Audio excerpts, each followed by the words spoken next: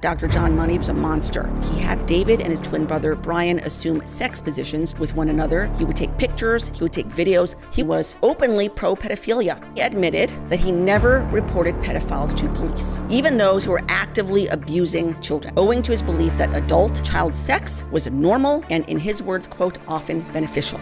Both of the Reimer twins committed suicide as a result of Dr. Money's experiments on them. He never issued any sort of apology or any true contrition or remorse. Truly, Money is a murderer.